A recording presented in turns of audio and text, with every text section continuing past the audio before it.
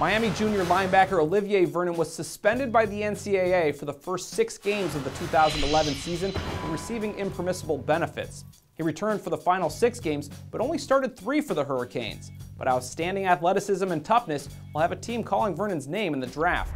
Vernon plays with aggression and he's very strong. He flashes an explosive takeoff and showed good movement skill at the combine. He's athletic enough to fall back into coverage too. Vernon has good football character. He carries the U passion for the game. Vernon's personal character, however, must be examined. Physically, he's still developing his eyes and instincts, and he's still very raw learning how to gauge his power. He's a bit straight-line-ish and stiff, and he had limited sack production.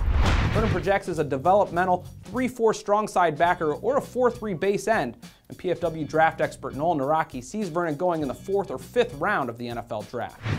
Pro Football Weekly has over 200 draft profile videos on this year's prospects. To stay up to date on where those prospects could land in April's draft, subscribe to our YouTube channel at youtube.com/profootballweekly.